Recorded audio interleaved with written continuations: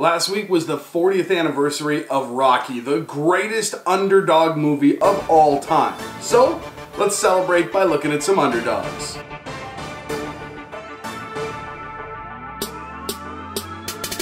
Before we get to week 13, week 12 was awesome. I mean, Kansas City continues to plummet like a homemade rocket ship, and we saw the return of the Jacksonville roller coaster, but other than that, there were some pretty great picks. As I mentioned, Jacksonville bombed on me, but Tennessee figured it out. They came through in the clutch. Then we had the Grey Cup, the CFL championship game, and I looked like I was gonna be a genius, taking Calgary -7.5 plus to win. It was gonna be great, till they blew an 8-point lead in the fourth quarter. So kudos to Ricky Ray, quarterback of Toronto.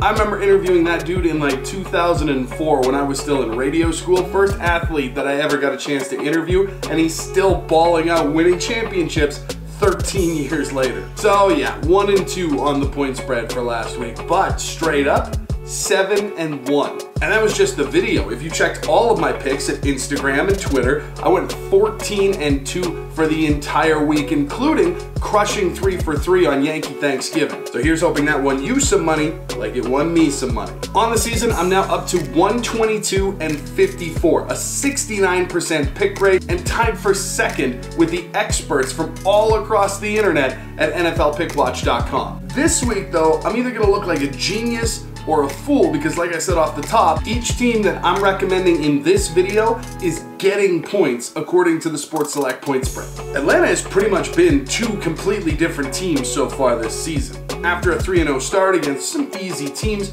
they dropped games to Buffalo and Miami, dropped another one to Carolina, and then lost big time against New England in a Super Bowl rematch. They've won 3 in a row now, and some people are starting to say, there's Atlanta, that's the team we were expecting. They are back and headed for the top. They beat Dallas without Zeke and Smith, Seattle without Sherman or Chancellor, and Tampa Bay without Winston and Martin. When you say it out loud, it suddenly really isn't that impressive. Meanwhile, Minnesota has racked up 7 in a row, leading the NFC North, and Case Keenum, who everybody is looking for an excuse to write off every week, including Minnesota, is 11th in the league for quarterback rating, neck and neck with number 10, Matty Ice from Atlanta. The defense is the belle of the ball in Minnesota. There's no question about that. That's why they're winning. But they also have a top 6 rushing attack, which means that clock management is just a thing that they own on both sides of the ball. People always like to say that a team on a winning streak is due for a loss. And yeah, I mean, that's true. Eventually,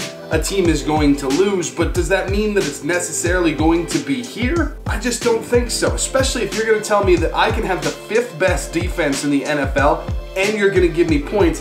I'm gonna take those points. I'm locking in Minnesota at plus 2.5 against the spread, and honestly, I think this is 8 in a row. I'm taking them to win on ProLine, especially with those tasty odds. Okay, now after waxing poetic about Minnesota's great defense, let's talk about a team that managed to, not completely, but somewhat, solve it. Too little too late, mind you, but still, they put up points. On Yankee Thanksgiving, Detroit went down 27-10. They would fire back up and get to within 4 points before Minnesota finally put the game away. And there was a late pick, which of course is just that Minnesota defense doing Minnesota defense things. But the fact of the matter is, Detroit put up 23 against the 5th best defense in the league last week. And the truth is, 23 points is enough to beat or at least force overtime against Baltimore more often than not this season. I said it back in my week 4 video. Something is wrong with Joe Flacco, and it hasn't gotten better. Baltimore is statistically the worst passing offense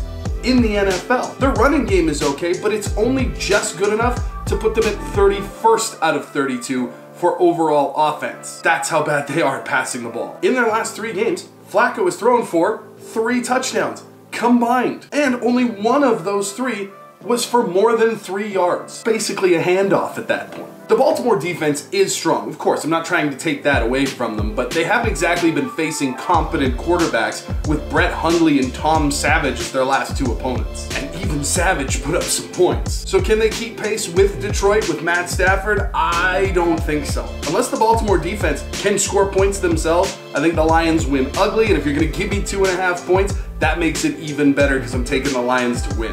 In 2016, Tom Brady served a silly suspension for ball pressure. While he was gone, NFL experts actually started to talk about how maybe now was the time for New England to look to the future, to think about trading him while he still had some value. And the reason that they were talking about trading away the greatest quarterback in NFL history because they thought they had the next one. Jimmy Garoppolo, the backup quarterback who came in and played the first game and half of the second game while Brady was away on suspension, was so good in 6 quarters of football that it honestly had people on ESPN radio discussing whether or not he should get to keep the starting job even when Brady was back from suspension, which seems insane to say after, of course, they went on to win the Super Bowl. In 6 quarters, he threw for almost 500 yards and 4 touchdowns combined before an injury put him on the shelf and forced Jacoby Brissett to come in. Luckily, that didn't last long. Brady came back and it's a whole fairy tale thing. And after all that, nobody talked about Jimmy G again. He was hurt, then Brady was doing his thing, and it was like he got forgotten about. Of course, that is until this year at the trade deadline,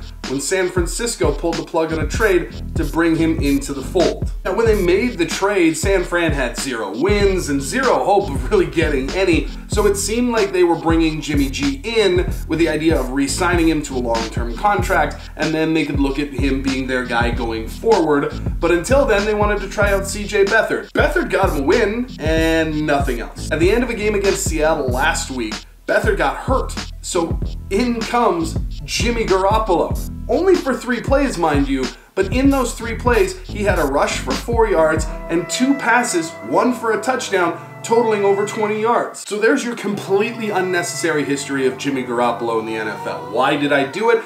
Because that's entirely the reason why I think this is San Francisco's 2nd win of the year. That vaunted Chicago defense let Philly run up 31 points. Detroit put up 27 a couple weeks ago. Hell, even Green Bay with Brett Hundley in his first starting game put up 23. If the legend of Jimmy G is real, and I think it's real enough for this game, San Francisco could and should be looking at win number 2 this season and really starting to get some momentum going where this might be a team to watch next year. Or maybe I'm getting way too ahead of myself for an unproven backup quarterback. But Chicago is 0-3-1 against the spread in their last 4 games, so that's just icing on the cake. I'm going to take San Francisco. You're going to give me 3.5 points, and I'm going to pick them to win. Pools time, and this week I'm going with Miami and Oakland at home, New England and Philly on the road, and I'm going to take both LA teams to win, which if it happens would be only the 4th time this season that both LA teams have won in the same week, which is mostly the Bolts' fault that that's not higher. So who do you got? Let me know in the comments down below, or hit me with a message on Instagram, on Twitter, or on Facebook.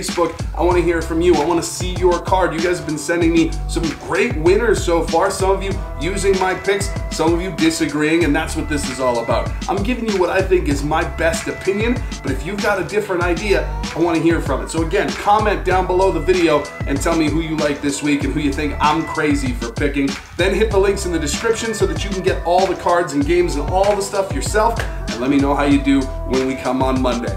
I'm your pal Dalby. Thank you for watching. Make sure that you subscribe and hit the bell for notifications, and I'll see you in week 14.